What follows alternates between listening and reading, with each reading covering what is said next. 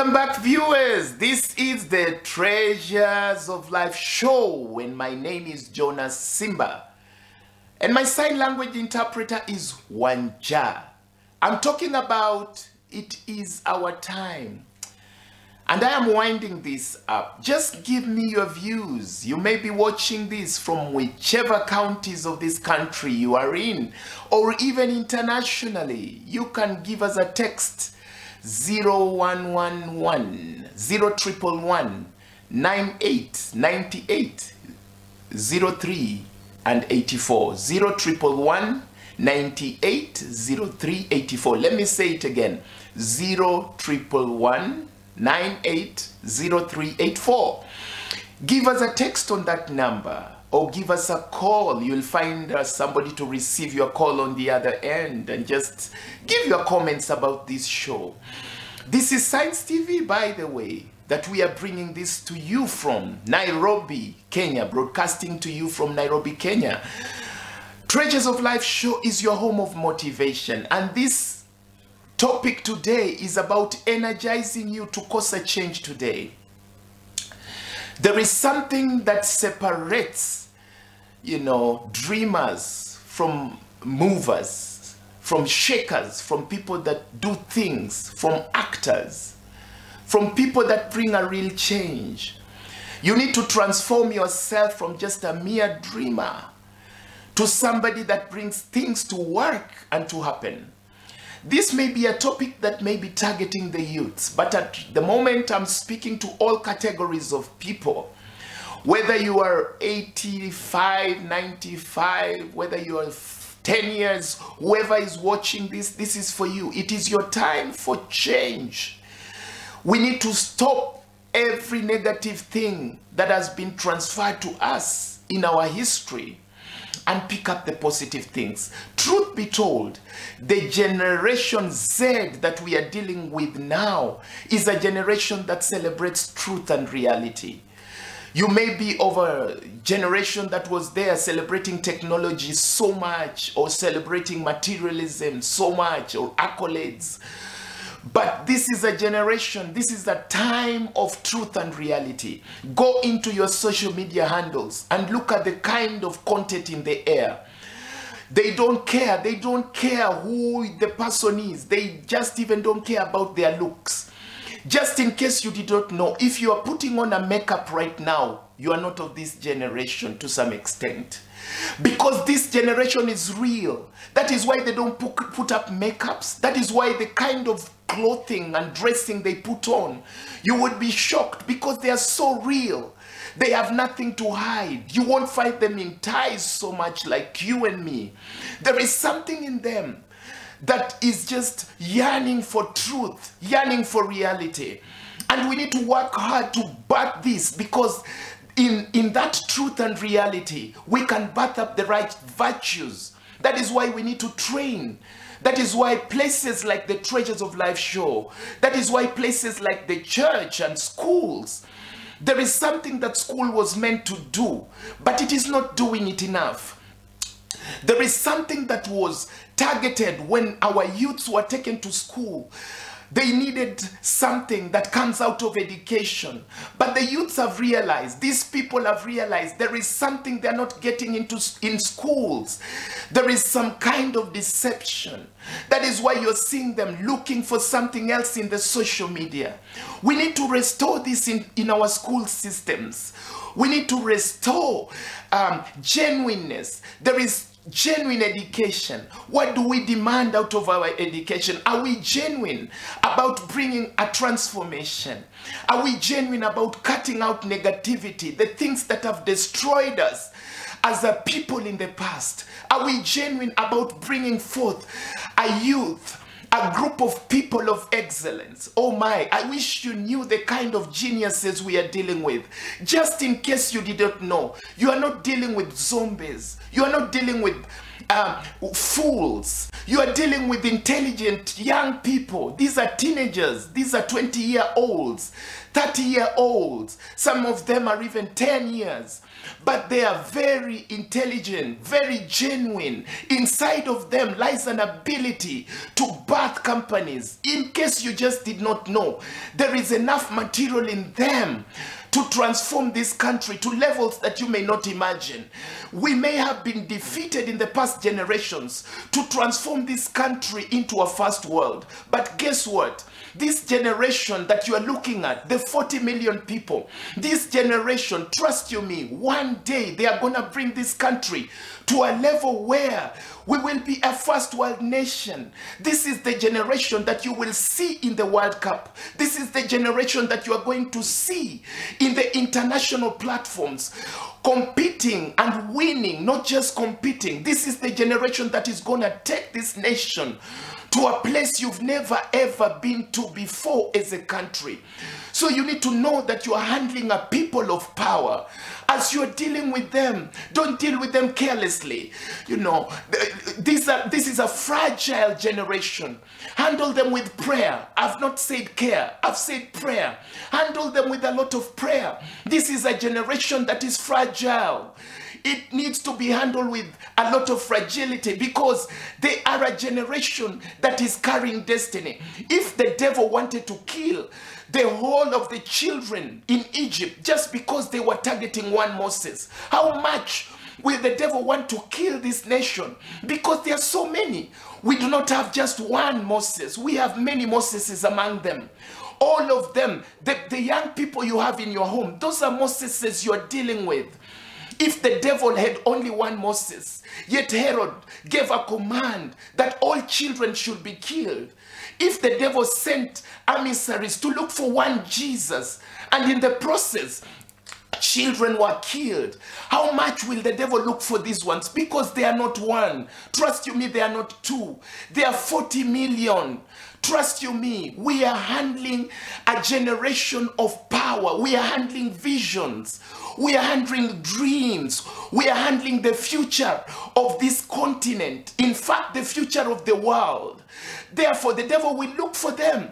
He will want to cause them to kill themselves out of depression, suicide. He will cause them not to exercise their potential. He will cause them not to have jobs, unemployment. He will cause us to just get into corruption and strife and lack of focus. And these people will be denied the opportunity to birth this country into a place of power. I'm looking at our 2050 as I'm talking now. I'm talking with passion because I know I'm talking about a destiny of a country. I'm talking about the destiny of a continent. That is why I'm talking with a lot of passion. If only you understood the depth of this matter, you would get back into proper parenting.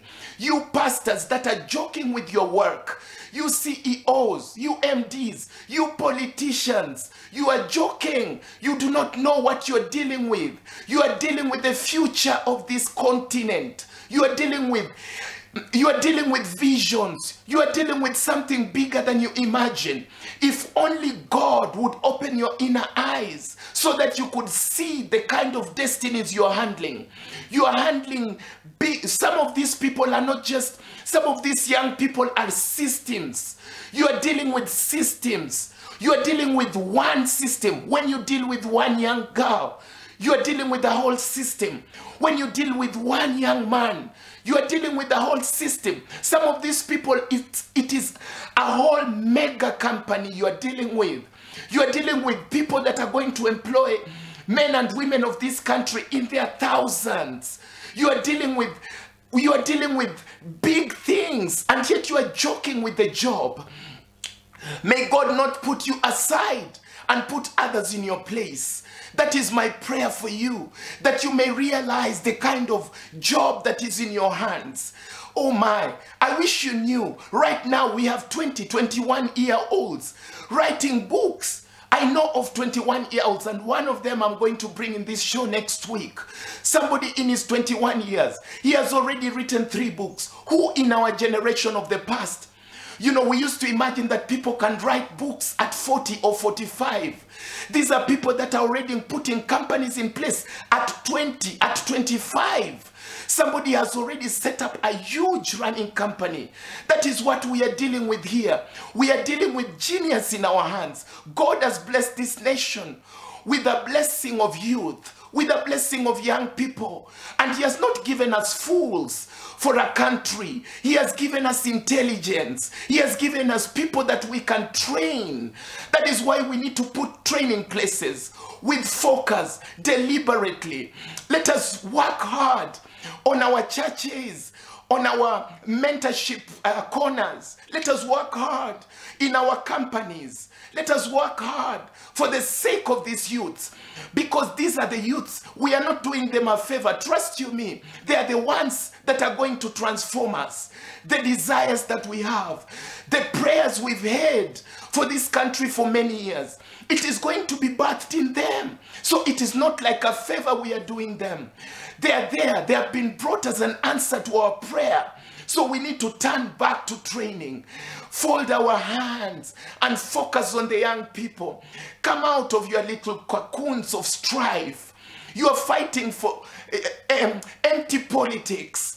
You know, strife in politics for no reason, destroying destinies, bringing down destinies, just because of simple ego wars, simple, hatreds, and, the kind of wars that have been there in families, destroying some of these people. It is killing them before they show up in the city, before they show up in the world. They are already dead and gone, because the devil is looking for them. He knows that they are carrying so much. That is why he loves to destroy them out of depression. It is so high right now. The Nation newspaper, already by this time, since the beginning of this year, has already carried 72 headlines dealing with mental health issues. That should tell you about something about the state of this country. 72 headlines in a year about the depression and the states of mental health of this country. It should tell you something. There is something about suicide and depression and giving up. Let us not allow our youths give up so early in life. No, let us not get them into giving up because of lack of employment. Let us give them an opportunity to exercise their potential. Just imagine this. You are getting into corruption and eating up the funds and the monies that are supposed to birth their visions and their dreams. And yet some of them are systems. Given only little support, they would come up with companies that can transform this nation to places that you cannot imagine. Right now, this nation is coming to a place it has never been before. You need to open your inner eyes to see it. You need to be focused a little bit to see it. It is a nation of power that we are dealing with. And that right now, if you look at what they are doing, they are thinking disruptively. These are disruptive thinkers. These are people that are thinking out of the box. They are thinking in a very new way. It may look strange to you. They are coming up with ideas that are very disruptive. And I'm winding up. They're thinking up in a very new way, because they are birthing something that has not been there in our past. And whatever they are birthing, that is what the devil is fighting, because that is what God is going to use to take us to the next level. Every generation has its war. It is our time now to fight the war of our time. As long as you're alive in this generation, win the war. You have no choice but to win the war. You have no choice but to conquer the island. You have to conquer Kenya now. Whether you're in politics, whether you're in business, whether you're in the public or private sector, whichever sector you are, as I wind up today, it is our time to conquer the land, to conquer the giants of this nation, to win the battle of our time. Because this nation is going far. It is going far. For sure it is going far. And that is my declaration. For you, you are going far. You are a man and a woman of change. Don't die before your time. Stay alive to cause a change and a legacy. My name is Jonas Simba. See you next week on the Treasures of Life show. Bye.